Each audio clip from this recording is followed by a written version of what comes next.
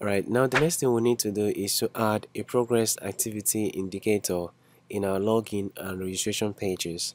So if you notice appropriately, when we try to log in or when we try to register, when we click on each of the buttons, either login button or registration button, when the process is happening in the background, our app is just bare, like there's nothing communicating to the user that a process is running on the ground.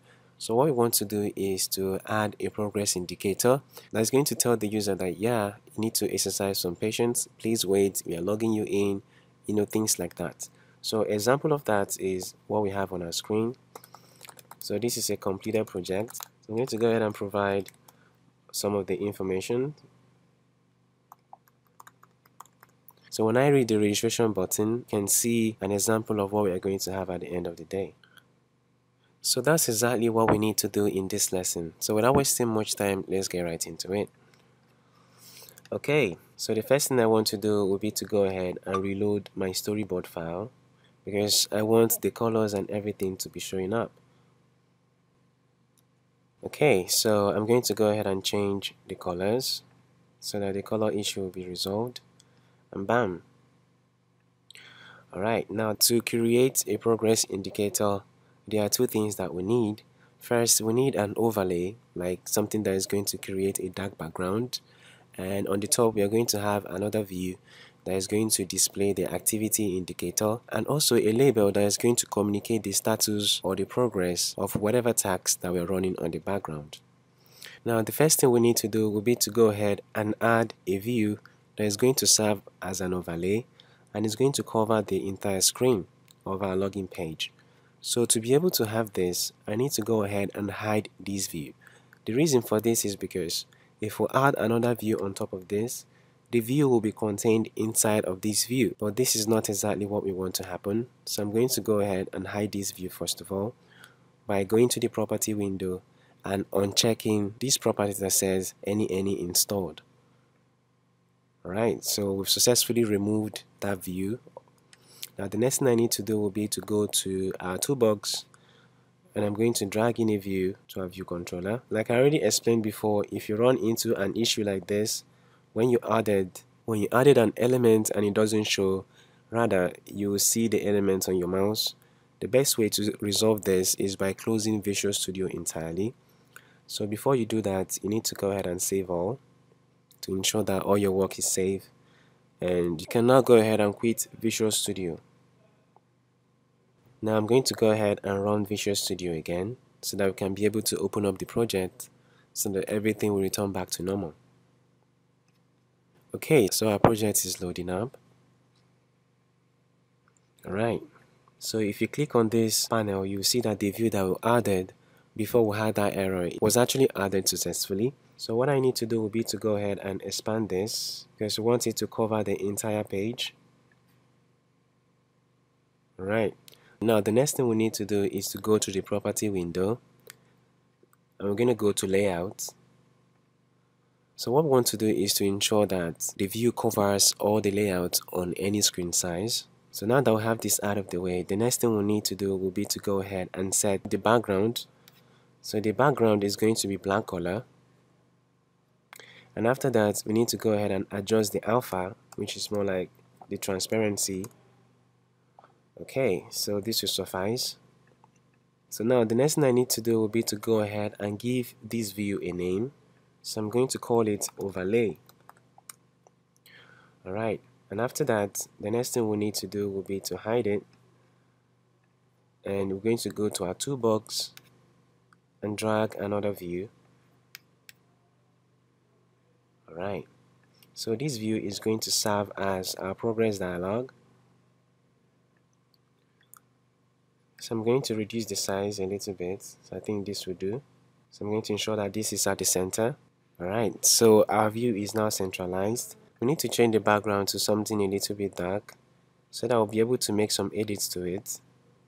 So I'm going to set the corner radius to 4. Now the next thing we need to do will be to go ahead and add an activity indicator to the view. So when we get to the toolbox, we can easily search for activity indicator.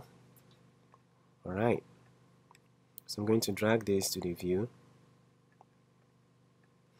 So I'm going to go to the properties and I'm going to set the behavior to be animating, and the default color is going to be color accent. Alright, so I think this size is just very okay. Now the next thing we need to do will be to add a label inside the view. So I'm going to drag a label. Alright, so the text is going to read please wait. Alright, and the name of this label is going to be progress status test rather. Okay, so this is almost all we need to do. Alright, so I'm going to go ahead and give this view a name. So I'm going to call it progress bar, and I'm going to change the background back to white. And lastly, we need to go ahead and properly set the auto sizing and alignment. So I want this to always be in the middle. Okay, so this is the proper auto sizing. So we just want it to be at the center for any screen size. So now is the time that we can now go ahead and re-enable the views that we disabled before. So I'm going to click on this view controller and I'm going to go to document outline. Okay, so the name didn't actually reflect, so I'm going to go back and change the name. So I thought I did change the name before. Okay, I made a mistake. Alright. Okay, so we need to go ahead and re-enable our overlay, and we also need to enable this view as well. So everything seems back to normal, but the normal state of this view that we just added is going to be hidden. So when we run our app, we don't want to be seeing the overlay. So I'm going to go ahead and make it hidden for now. So in the properties, you can see a checkbox that reads hidden. So I'm going to go ahead and tick on the hidden. Alright, and also I need to go ahead and hide my progress bar for now. Okay, now the next thing we need to do will be to go to the code behind our login view controller. Alright, so I'm going to go ahead and fold all of this up. So towards the tail end of our code, so I'm going to create two methods that's going to take care of displaying our progress bar and hiding our progress bar. So here I'm going to have void show progress bar. So this method is going to take in a parameter. So the parameter is going to be status. So here I'm going to have progress status dot test, which is the small label that we see inside of our progress bar. So this is referring to the little test that we have in our progress bar that is currently saying please wait. So whilst our app is running, we can decide to change what displays as our status.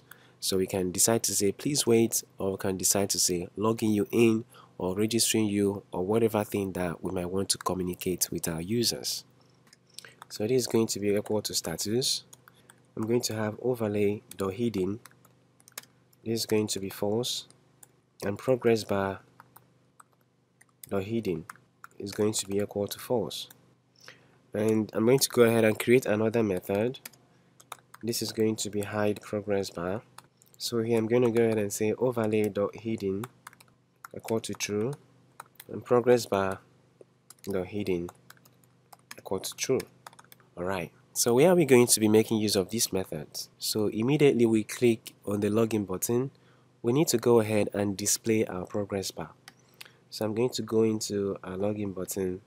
So just before we start the process that is going to sign in our user, I'm going to go ahead and call the method show progress bar. And I'm going to go ahead and pass in a status that says logging you in. So if there's any form of error, we need to go ahead and hide our progress bar. And if the login was successful, before we proceed to the next page, we need to go ahead and hide our progress bar as well.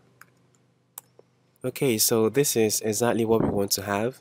Now to verify that all of this works, I'm going to try to log into the app so that we can see how effective our activity indicator is. Okay, so let's go ahead and provide our information. Alright, so let's go ahead and click on login and see what happens. And bam! So this is our activity or progress indicator. So everything checks out just the way we expected it. But there is something else that we need to do. We need to make this background to be much more darker. So to do that, I need to increase the alpha to 8.0. I think 7.0 will just be fine. So I'm going to go ahead and test this and see the changes. Alright, so let's go ahead and click on login again. Alright, so we have a much darker background, which is exactly what we want to have. So before we wrap up with this lesson, we need to go ahead and integrate our activity indicator in the registration page as well. So I need to go ahead and resolve the color issue. Okay, since it doesn't get resolved, we're going to carry on. So I need to go ahead and hide this first of all. And I'm going to copy this and paste this here.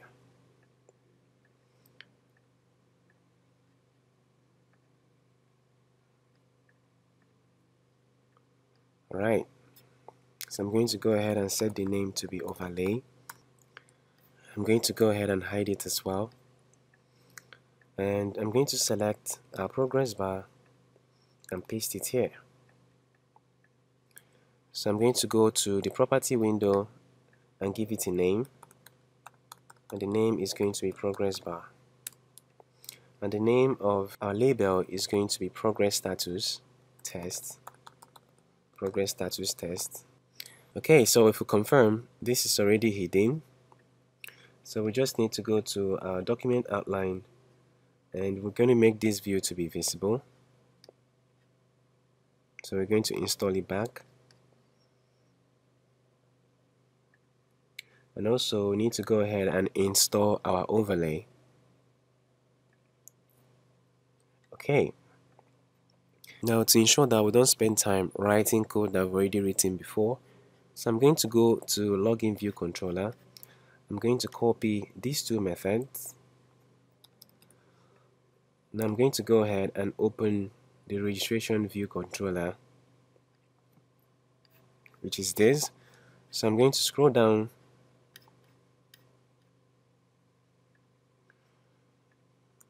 So I'm going to go ahead and paste this code here.